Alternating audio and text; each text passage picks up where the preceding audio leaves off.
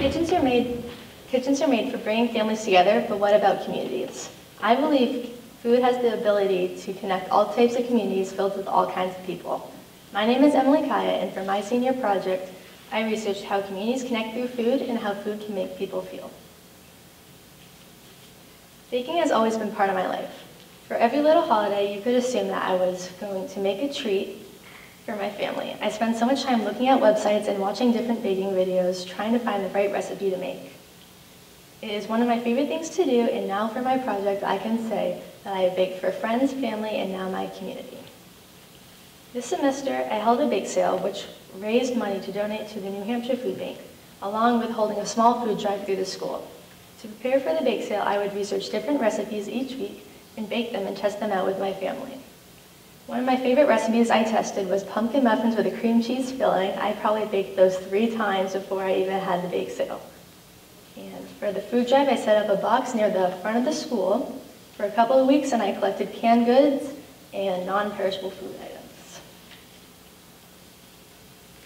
Did you know that average adult eats more than 50% of their meals on their own? A study was done by the Big Lunch program and a psychologist from the University of Oxford that took a look at how people connect through communities. Together, they found a link between an individual's happiness, their connection in the community, and how satisfied they are with their life. The results shared that 69% of the participants who filled out the survey have never shared a meal with their neighbors, and 1 out of 8 people questioned answered that has been at least 6 months since they had a meal with their family or loved ones. This was surprising to me, as I tend to eat most of my meals with family and friends, and I found this quote by Robin Dunbar, the Oxford psychologist, and it stuck out to me. It said, "We know from previous studies that social networks are important for combating mental and physical illness. A significant portion of the respondents felt that having a meal together was a very important way of reinforcing these social networks. In increasingly fraught times, when community cohesion is even more important, making time and joining in communal meals is perhaps one of the single most important things you can do, both for your own health and well-being and for that of the wider community." Taking time to plan a meal and eating with someone else not only helps you, but it can help others.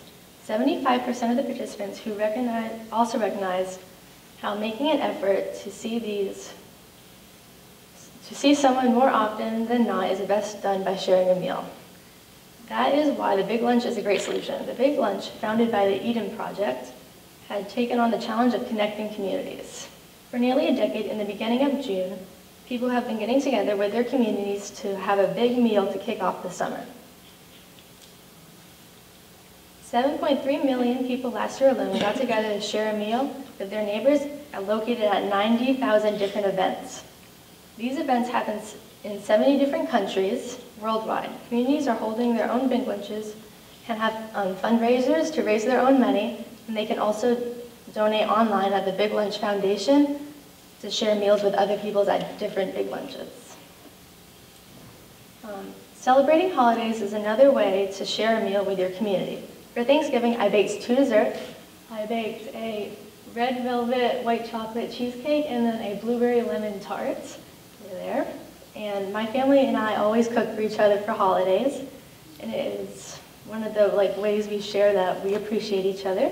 And for example, every Christmas, me, my brothers, my parents, and my yaya, we'd all get together and decorate Christmas cookies. Ever since I can remember, we've been doing that. And then we appreciate the food we have and the time we spend together. Baking is one of the ways I show my appreciation for them, and I'm very thankful for the food we have, but not everyone is as fortunate to have the food. And all around the world, there are people who are in food insecurity, and food insecurity is the lack of consistent access to food for every person in the household to live an active, happy life. In New Hampshire, 1 in 14 people face food hunger, and 1 in 11 children have been facing food hunger. That is 24,360 children who do not have access to a stable amount of food.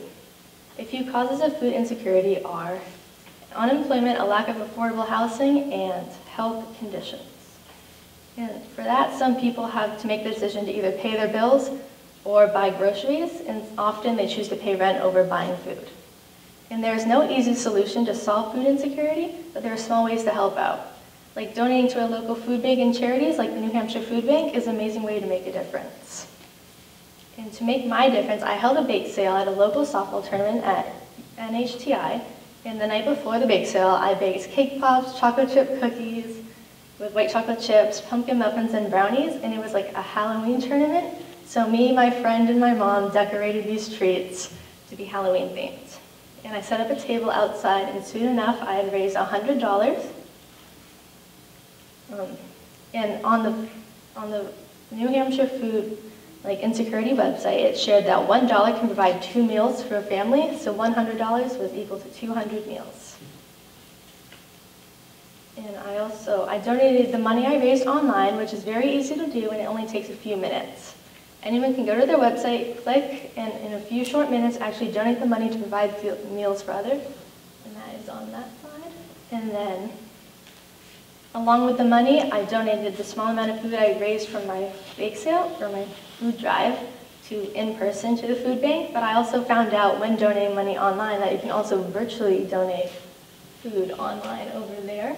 And you click on the same, you click donate, and then you scroll down to donate virtual food, and then you can easily scroll down, and it's like little shelves that you can click food and drag to your cart, like you're checking out, and then you have to just check out, and they buy that food for you.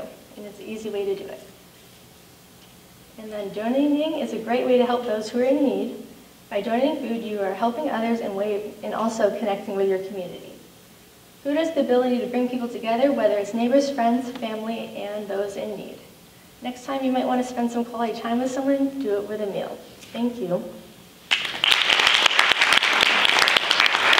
Any questions? Yes.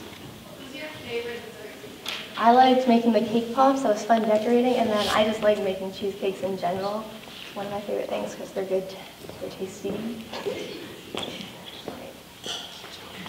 Thank you.